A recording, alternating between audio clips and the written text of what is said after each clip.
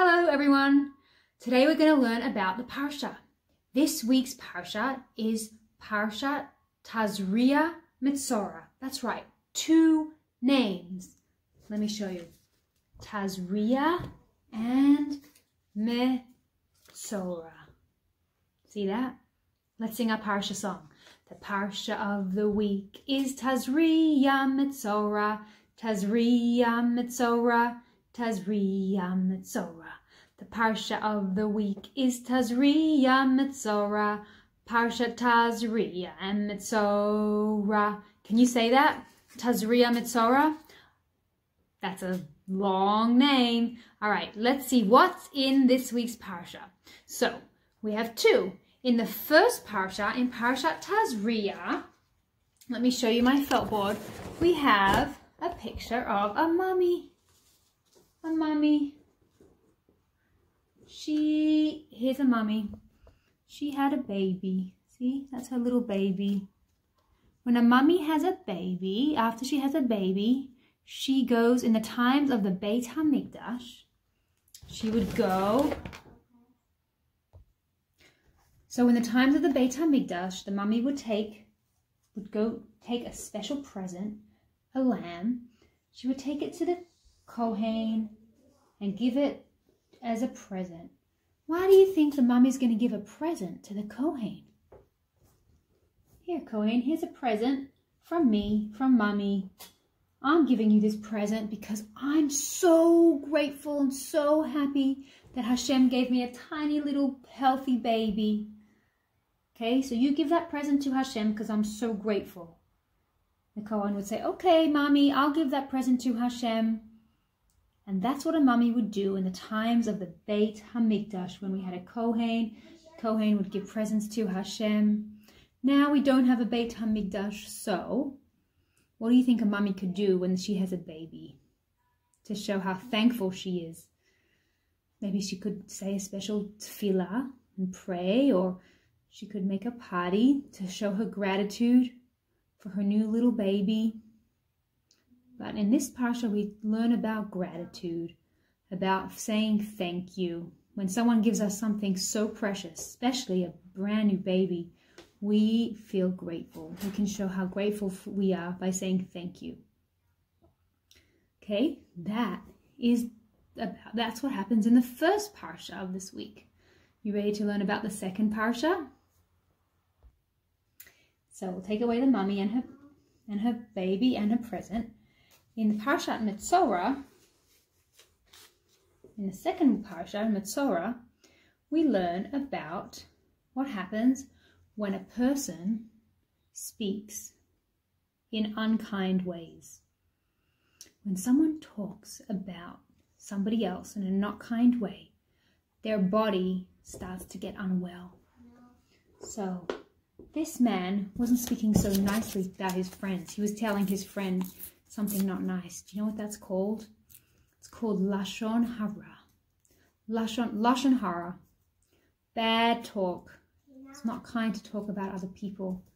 So sometimes, in the times of the Beit HaMikdash, the person's skin would start to turn white.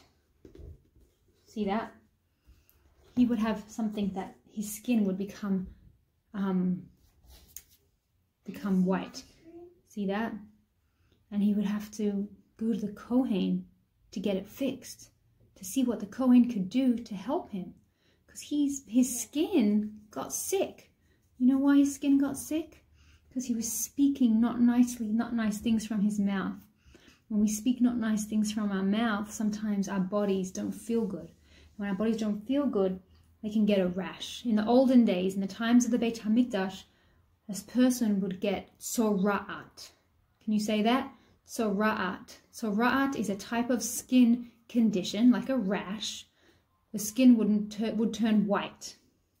Okay? Now, when that happens, the man would go to the Beit HaMikdash and speak to the Kohen. Go to the Kohen, and he would say, Kohen, look, I have a rash on my hand. Do you think that's tzora'at? The Kohen would look very carefully. He would look, and he would say yes or no. he would say, "Oh yes, Yehuda," that's the man's name, "you have tzara'at, you have something on your skin. I'm so sorry. You're going to have to go away from all your family and friends outside the city and sit there by yourself until it gets better." So let's say this is his house, Yehuda's house. He's going to have to go all the way away outside here by himself until his hand gets better. He has to wait. Maybe he has to wait 1 day or 2 days or 3 days. He's got to be quarantined. Did you know anyone who's quarantined from Corona? Well, in the times of the Beit HaMikdash, if they got tzara'at, which was a type of disease, they would have to be quarantined until they got better. Now, you probably understand that, right? Because we have Corona now, and lots of people are being quarantined when they're not feeling well. Now, this Yehuda would start to feel better. Let's say his tzara'at went away.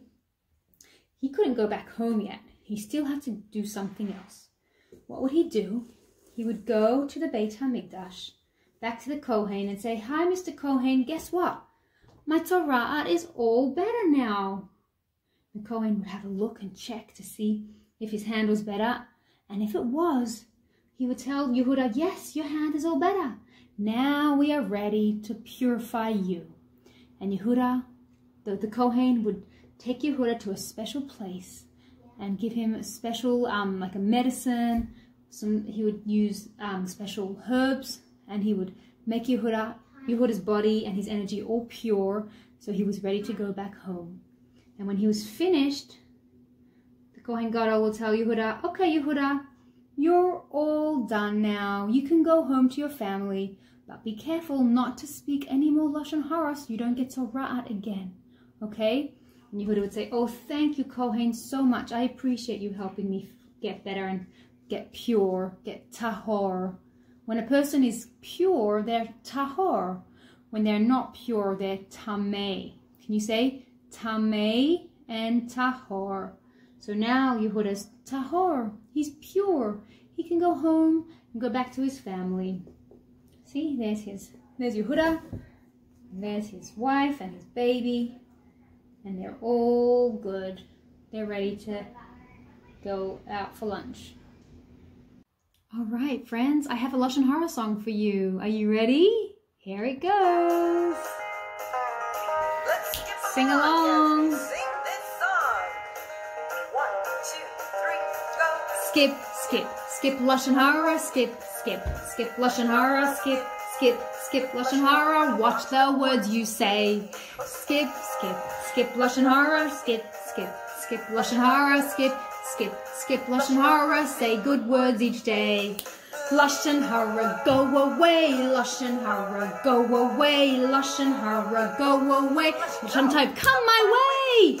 Lashon Hara, lamed hey. Lashon Hara, lamed hey. Lashon Hara, lamed. Find something good to say.